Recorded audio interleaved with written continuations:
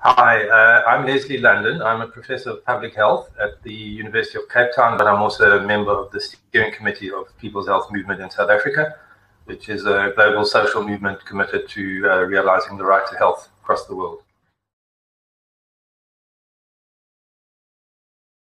So, South Africa has had one of the most severe COVID epidemics, certainly the most severe in Africa.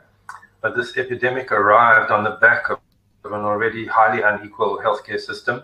We have a healthcare system very divided between public and private, highly unequal, divided urban-rural, divided by race. And so it's not surprising that the impact of the epidemic has also seen exacerbation of inequality. We've seen, for instance, much higher infection rates in poorer areas of the country and higher mortality rates amongst in black townships compared to other areas. It's been also particularly hard on poor people who need to achieve livelihood. We have very high rates of unemployment, so large numbers of unemployed people in the informal sector, and that has been particularly difficult to cope with. Government has provided some social security, which has essentially been desperately needed by poor people. It's tried once or twice to try and end that social security, but it won't be possible because of the severe adverse economic impact. So the country really needs to be restarted or rebooted in a way that's much more equal, and that going forward, people have decent access to social services, including healthcare and others.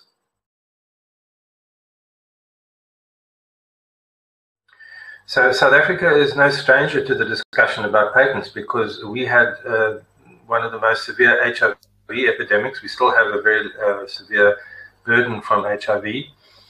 And having HIV was a death sentence in the past because drugs were not available to most people unless you were very wealthy.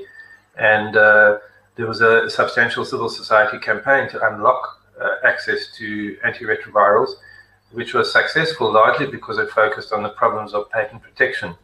And this is playing out again with COVID. We've seen with the development of vaccines and even certain medicines or treatments that producers of such health technologies hang on to the patents. And a patent allows you to prevent other people from manufacturing the same technology, even though it might be life-saving.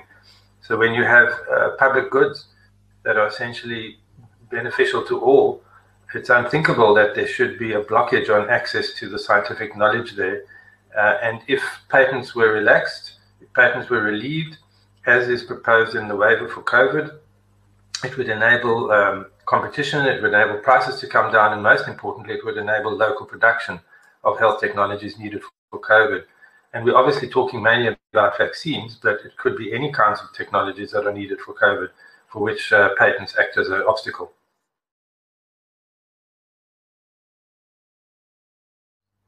So I think it's very important that the German people realize that the role of vaccine producers is important, but it doesn't mean that they should have the only control over how vaccines are produced, who gets to buy them, at what price, in conditions of non-transparency.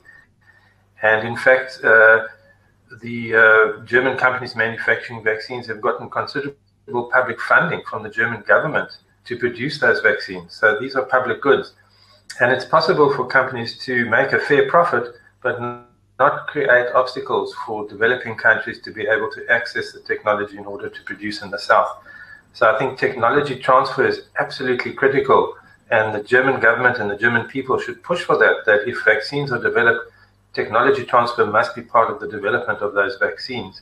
Germany is a leader in some of the vaccine development, and it could play a key role, and the waiver of intellectual property at the WTO would make that possible. And it doesn't mean that companies are going to be bankrupted or lose the incentive to make vaccines. It just means that those vaccines are not prevented from being produced in low middle income countries and other locations where they can benefit billions of people. There aren't enough vaccine producers in the world at the moment, and we need more, and we need more of them in low middle income countries, and that will be a benefit to their health systems in the long term, not just producing vaccines for COVID, but other vaccines and other technologies. So this is an important opportunity for the German people to take a stand.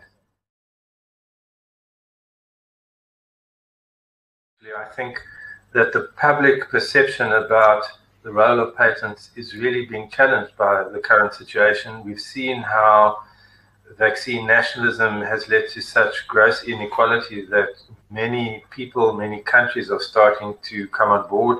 There are over 100 countries now supporting the waiver when there were just a handful when it started.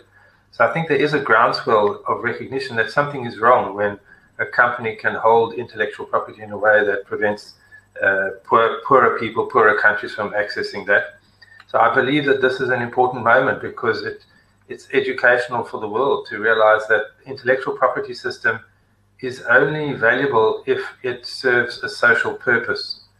And the social purpose is not about protecting the profits of the producer, it's about improving society.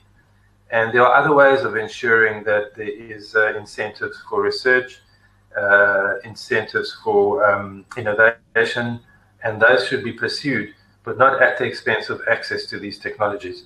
So the COVID moment is really an important moment for us to realize and rethink public goods and rethink the systems we have in place. The IP systems are not working.